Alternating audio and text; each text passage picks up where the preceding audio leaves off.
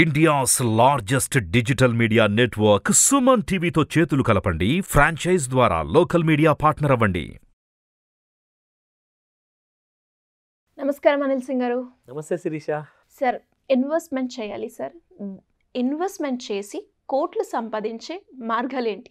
Investment చేయడానికి different capacity ఉన్న వాళ్ళకి, అంటే ఇన్వెస్ట్మెంట్ కెపాసిటీ అంటే కొంతమంది నెలకే ₹1,00,00,000 ఇన్వెస్ట్మెంట్ చేసే కెపాసిటీ ఉంటుంది, కొంతమందికి 1,00,000, కొంతమందికి 1,000. కానీ ఎంత ఇన్వెస్ట్మెంట్ చేసినా కానీ రిటర్న్స్ మాత్రం ఖచ్చితంగా కావాలి. అది మాత్రం మస్ట్ అండ్ షుడ్.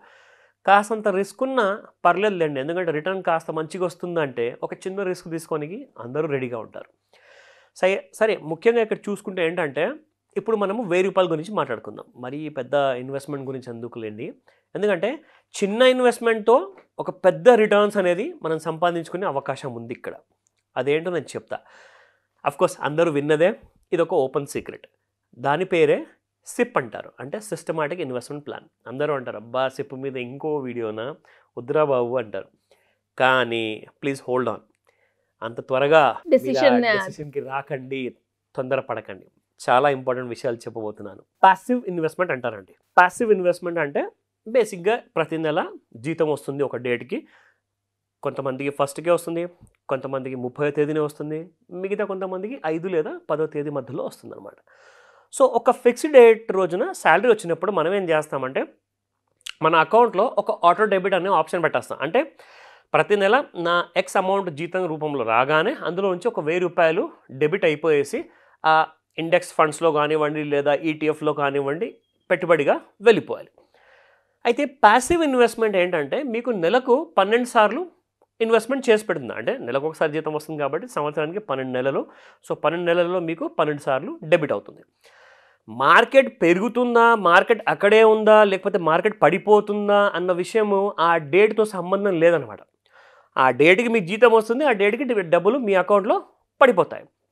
అయితే మహా అంటే అందరూ ఏమంటారంటే, సంవత్సరానికి మీకు వచ్చే రిటర్న్స్ మ్యూచువల్ ఫండ్స్లో కానివ్వండి, ఈటీఎఫ్లో కానివ్వండి, ఇండెక్స్ ఫండ్లో కానివ్వండి, ఒక 10%, 12% లేదా 15% రేర్లీ ఛాన్సెస్ ఉంటాయి. 15% అంటే 12% అంటే గ్యారంటీ కూడా అని చెప్పలేము. మరి కొన్ని సంవత్సరాలు రావు, కొన్ని సంవత్సరాలు పడిపోతుంది మార్కెట్, కాబట్టి నెగిటివ్ రిటర్న్స్ వస్తాయి.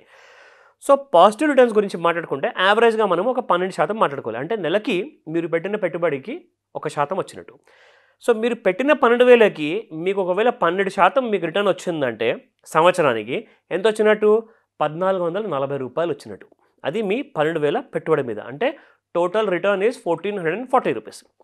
నేను ఇప్పుడు మాట్లాడబోయేది యాక్టివ్ ఇన్వెస్ట్మెంట్ గురించి. అంటే SIP as a passive investment కాకుండా ఒకవేళ అదే సిప్ని మనము యాక్టివ్ ఇన్వెస్ట్మెంట్గా మారితే ఏమవుతుంది, మనకి ఎంత రిటర్న్ డిఫరెన్స్ రావచ్చు, ఆ విషయం ఇప్పుడు చూద్దాం. కొన్ని ఇంపార్టెంట్ ఎగ్జాంపుల్స్ చెప్తాను మీకు.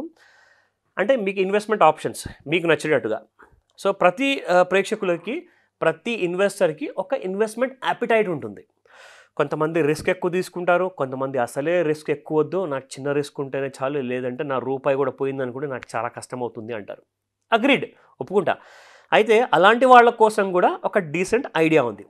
ఈటీఎఫ్స్ ఉన్నాయండి. సో ఇప్పుడు ఫర్ ఎగ్జాంపుల్ మీరు ఇండియన్ స్టాక్ మార్కెట్తో పాటు మీరు ఒకవేళ యూఎస్ స్టాక్ మార్కెట్లో ఇన్వెస్ట్మెంట్ చేసే ఆప్షన్ ఉంటే, యాజ్ ఎ ఫండ్గా, ఈటీఎఫ్గా మీకు ఏదైనా ఆప్షన్ దొరికితే ఖచ్చితంగా అందుకోండి అని చెప్తా. ఎందుకంటే ఇందులో ఫ్యాంగ్ అనేది చాలా ఫేమస్ టర్మినాలజీ ఉందన్నమాట స్టాక్ మార్కెట్లో.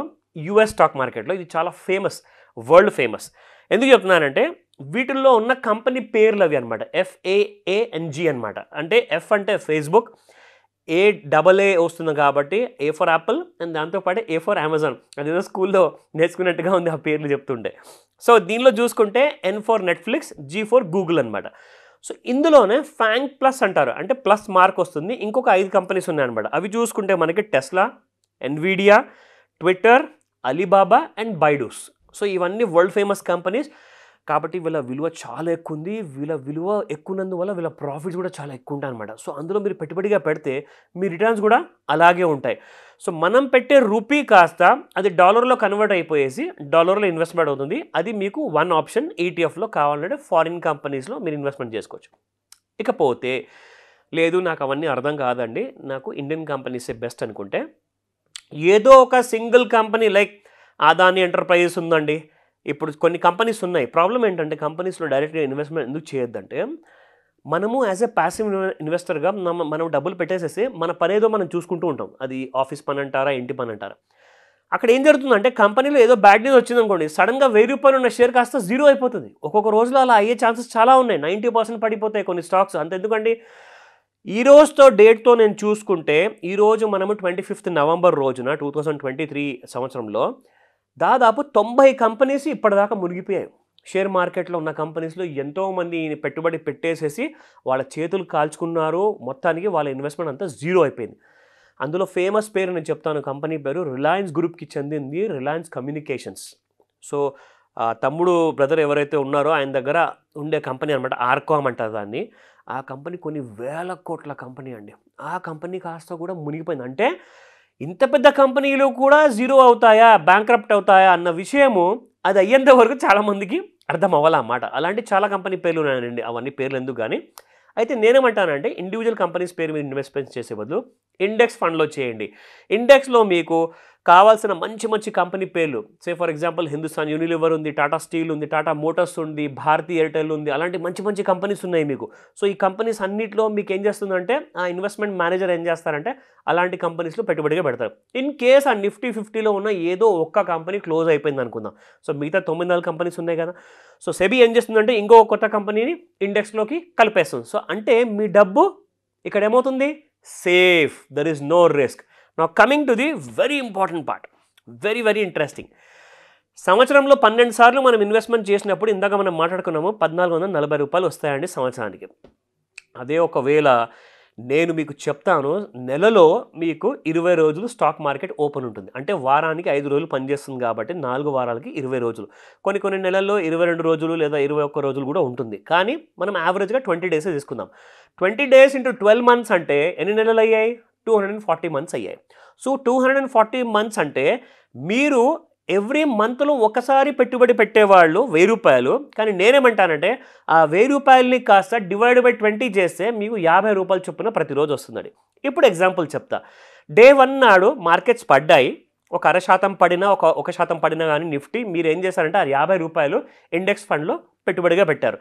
పెట్టంగానే ఫస్ట్ డే పడిపోయింది, సెకండ్ డే పెరిగింది, థర్డ్ డే పెరిగింది, ఫోర్త్ డే పెరిగింది, మళ్ళీ ఫిఫ్త్ డే కూడా మార్కెట్ ఓపెన్ అయిన తర్వాత పడిపోయింది. సో ఇక్కడ ఏం జరిగిందంటే ఫస్ట్ డే పడింది, మళ్ళీ ఫిఫ్త్ డే పడింది. అంటే మిగతా రోజుల్లో మీరు ఏం చేస్తారు? పెట్టుబడి పెట్టలా.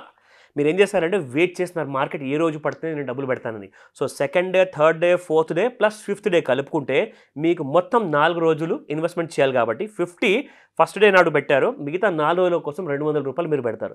సో ₹250 అవుతుంది. కాబట్టి అక్కడ మీకు చూసుకుంటే ఒక 0.5% మార్కెట్ పడ్డా కానీ 0.5% ఇంటూ 240 రోజులు చేసుకుంటే 120% మీకు రిటర్న్స్ వస్తున్నాయి సంవత్సరానికి. ఇక్కడ మీకు ఎంత వస్తుంది? 12% మాత్రమే. ఇక్కడ మీకు ఒకవేళ ₹50 చొప్పున మీరు యాక్టివ్గా మార్కెట్ ఎప్పుడైతే పడిపోతుందో 1%, 0.5% ఆ రోజు మీరు పెట్టుబడిగా పెడితే మీకు వచ్చే రిటర్న్స్ ఒకవేళ 0.5% కూడా మీకు పడిన మార్కెట్ అది మీ పెట్టుబడిలో యాడ్ అయినట్టే కదండి, మీకు ప్రాఫిట్ వచ్చినట్టే కదా. సో ఆ 0.5% ప్రకారంగా ఇంటూ 240 మంత్స్ చేస్తే 120% మీకు వచ్చింది. సో ఇక్కడ నేనేం చెప్తానంటే 120% మర్చిపోండి. ఈవెన్ 60% వచ్చినా కానీ మీకు ఎంత వస్తుందో తెలుసా? 12,000కి ₹7,200. ఎక్కడ 1,400, ఎక్కడ ₹7,000 సంవత్సరానికి. సో ఇలా మీరు చూసుకుంటే you will become a Crorepati. 15-20 years ఆగాల్సిన అవసరం లేదండి. వితిన్ 7-8 ఇయర్స్ లోపల కూడా you can become a Crorepati, provided మీరు యాక్టివ్ ఇన్వెస్ట్మెంట్ చేయండి. దీని గురించి కూడా నేను చాలా డీటెయిల్గా ఎక్స్ప్లెయిన్ చేయబోతున్నాను మన ఈ క్లాస్లో.